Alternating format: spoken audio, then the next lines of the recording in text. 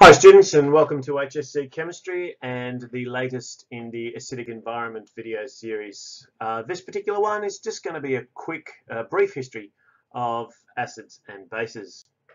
Now, we have up till now had a bit of a look at how our definitions of acids have changed over time, but we just want to kind of formalize this a little bit.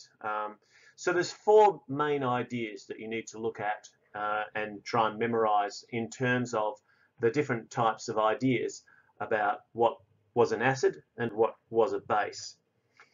The first one was really, I guess, based on personal experience. So obviously, certain acids have a sour taste. We know that that's the case, and some of them were consumed, and that would be the easiest way to determine that. And also, certain types of reactions that were observed in relation to their reactions with metals. But the first one to sort of come up with any sort of definition around the nature of acidic substances was Antoine Lavoisier. And his concept was that acids are substances which contain oxygen.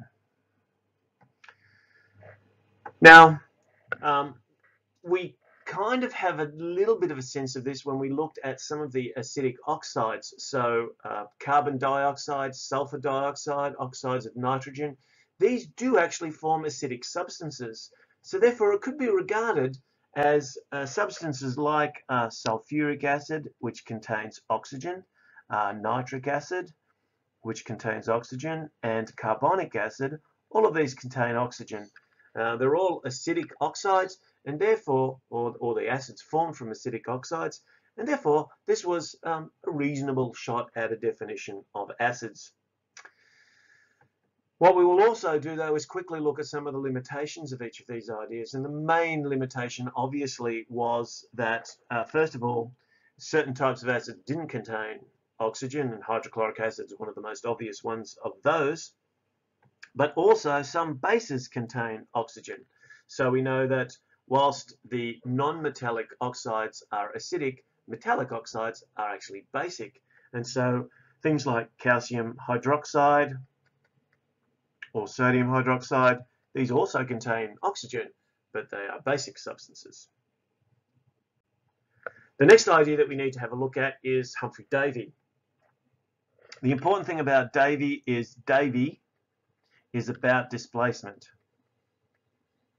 And again, this is a reaction that you've seen before, where certain types of metals can cause the displacement of hydrogen from an acidic substance.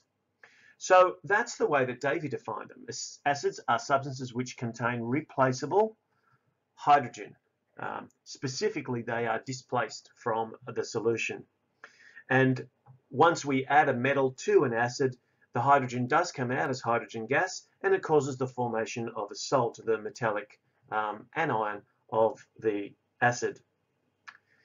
We also know from Humphrey Davy's work that bases reacted with acids to form a salt and water. So we have the beginnings of an understanding of neutralization reactions.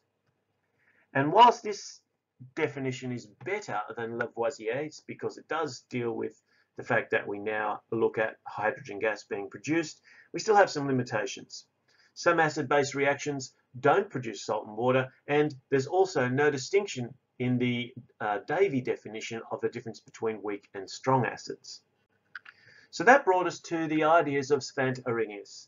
And Arrhenius is basically what we might call junior high acids and bases. So up until you get really to the end of year 10, it's the Arrhenius definition of acids and bases that we use. Acids are substances which ionize in solution to produce hydrogen ions. So this is a nice, easy definition. And the degree of ionization corresponds to the relative strength of the acids. So we've now got a definition for acid strength, and we have hydrogen ions being produced by acids in solution, and we also have hydroxide ions that are being produced by bases in solution. So this is pretty much what you encounter through your junior high school years. So it's a good definition, and it's pretty much sufficient for most students.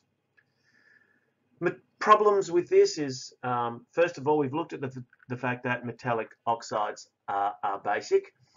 The nature of the solvent actually matters. So whilst all of these substances being dissolved in water produce the hydrogen ions and the hydroxide ions, if they're dissolved in another solvent, they don't necessarily behave in the same way. And also, what happens with a reaction between HCl and NH3. Now, it's probably useful for you to start to build a little table of comparisons between Lavoisier and Davy and Arrhenius, so that we have a definition of acids and a definition of bases, and also just a little idea about whether or not there's any limitations within these. In the next video, we're going to have a little bit of a look at the fourth definition, which is the Bronsted-Lowry one, and then we'll just extend this table just slightly. Thanks for watching.